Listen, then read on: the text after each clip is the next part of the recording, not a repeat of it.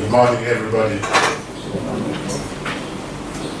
Professor Nelson Sawakabu, thank you for inviting me to this strange audience.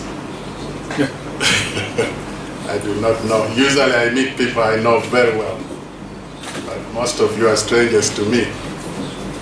I'm Dr. David Okello, a retired civil servant, retired from the UN operations. I was working for WHO for almost 20 years. I just came back. I'm now seated at ACHEST, which is the African Center for Global Health and Social Transformation. I did there, I'm looking after issues of NCDs and healthy aging. Before that, I used to work with Nelson. I also used to do a lot of research before I joined WHO. So I sat on the research bench like yourselves, and then in the last 20 years or so, I have been sitting on the side of the policymakers, really interacting with policymakers at headquarter levels, ministries of health, and so on. So I'm going to give you some ideas, maybe from both sides, from the research side as well as from the policymaker side. I really like some of the presentations which were made here. The school bag story is quite illuminating, and some of the issues that came out there, I will touch on them. Mainly looking at the issues of the interaction between the policymaker and the researcher. What are the challenges and opportunities? Let me start here. The issue of getting research into policy and what I call GRIP is our headache, is our nightmare, is perhaps the theme of your discussions here. And there are mainly three types of policy, of research. The research initiated by the researchers. Sometimes research is initiated by the policymaker himself. He comes to you and says, I want to find an answer to this. Or the project is directed specifically at looking at getting research into policy. And this could be done by both teams, by the researcher as well as the policymaker. If you want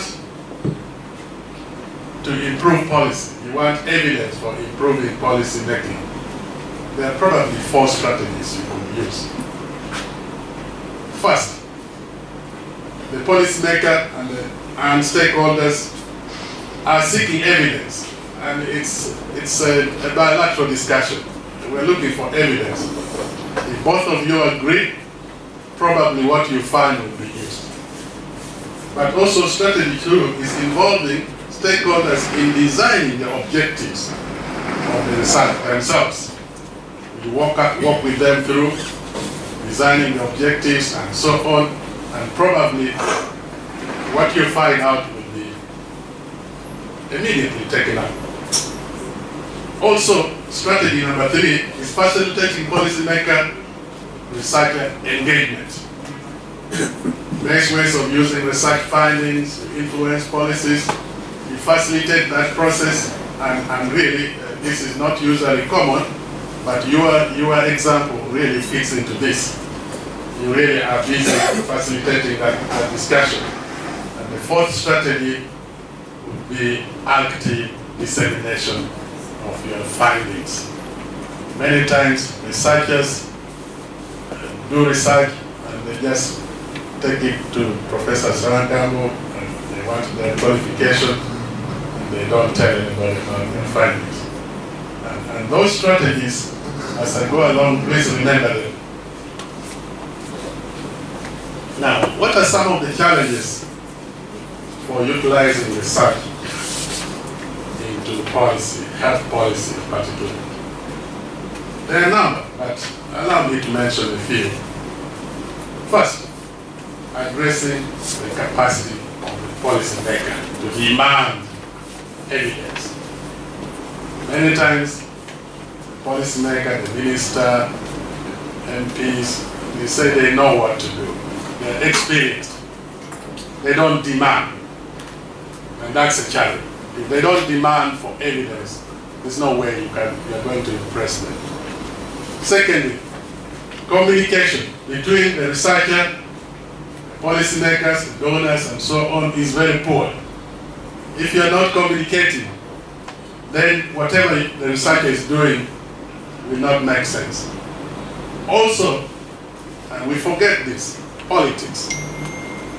We really need to know that politics can unblock you or block your research.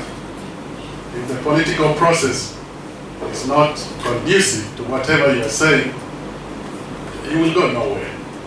And politics sometimes design what kind of actions need to be taken. Decentralization processes here, Kenya, and so on, I don't know how much of it was based on research. Sometimes it's just political pressure and not evidence from research. And that is something I think all of us should bear in mind. There's also lack of willingness of some policymakers to use evidence for their decisions, and they are resistant to change.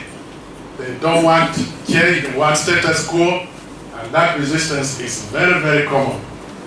But for me, the greatest challenge is that research is only one input to be considered by policymakers.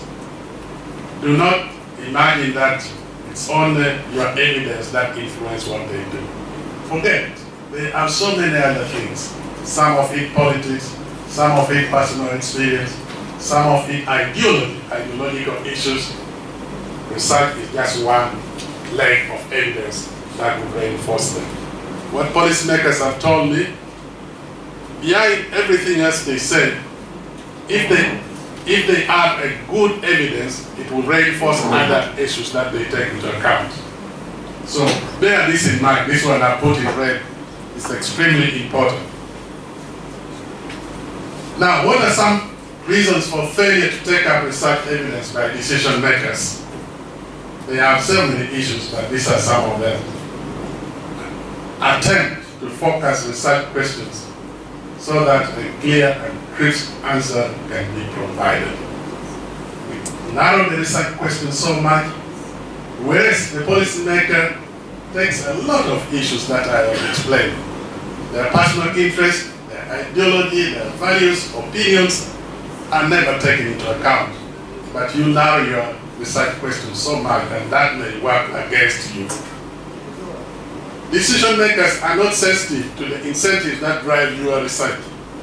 You know, for you want to attract grants, you want to publish in peer-reviewed journals.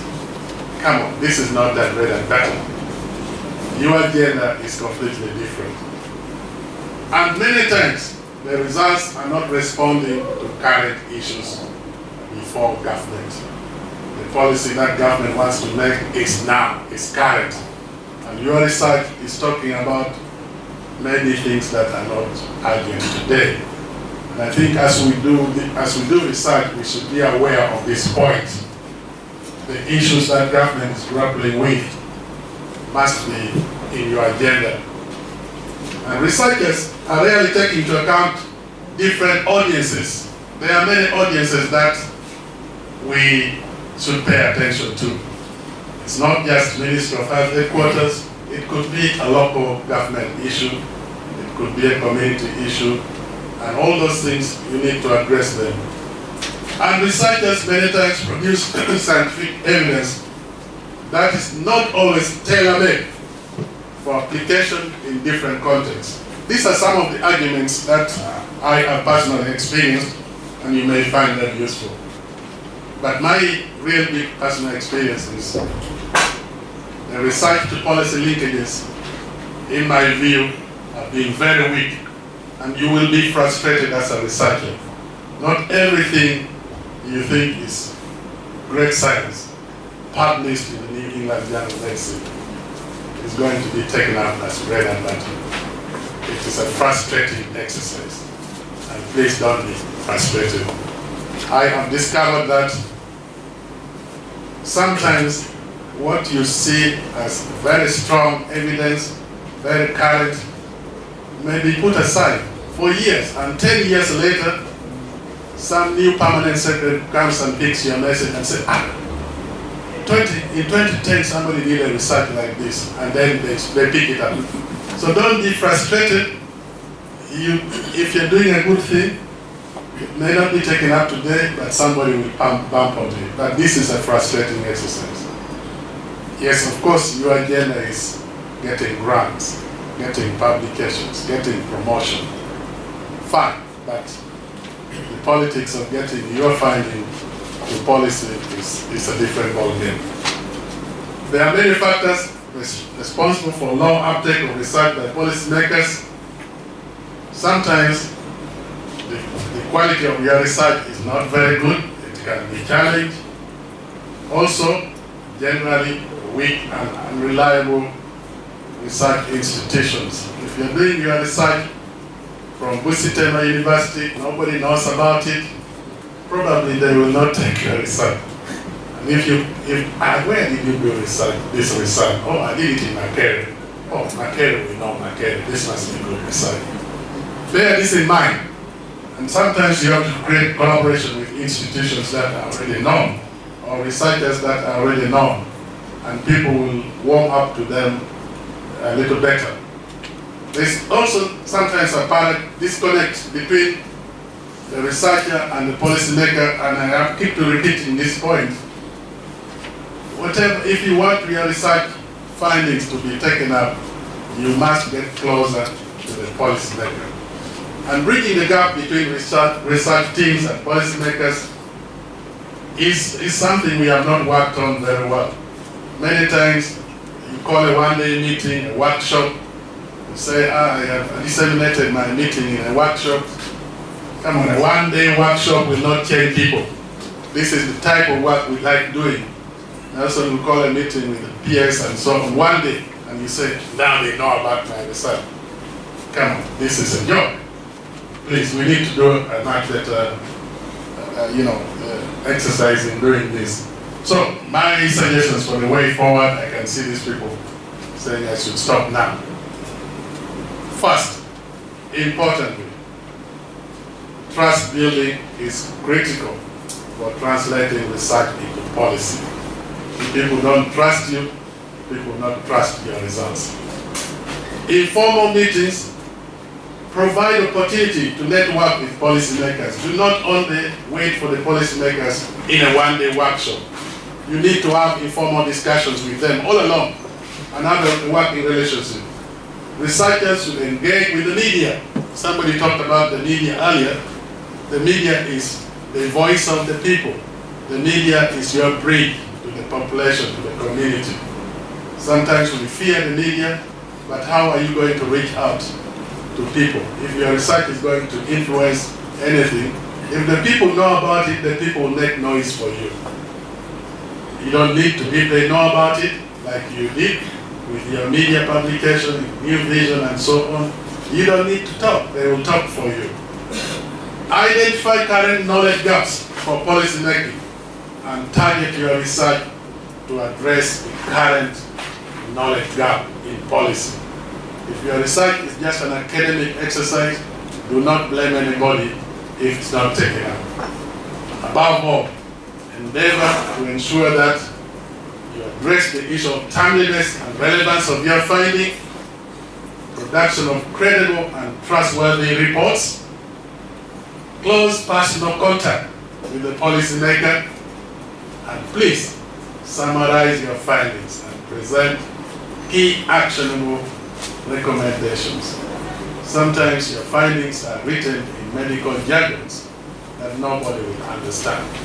You need to summarize them and work with people who can help you to summarize your findings if you want them to be taken up. These are my ideas. I don't know if they're useful, but they're based on my personal experience in this endeavor. Thank you very much.